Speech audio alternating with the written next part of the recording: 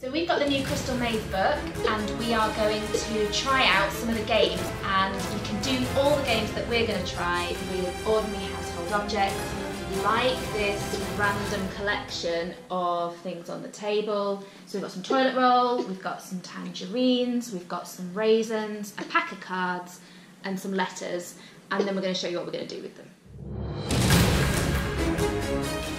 So this is called Balls Up, and I need to get through the obstacle course that they've created without dropping any of the balls off my head, and I've only got 2 minutes to do it. Here I go.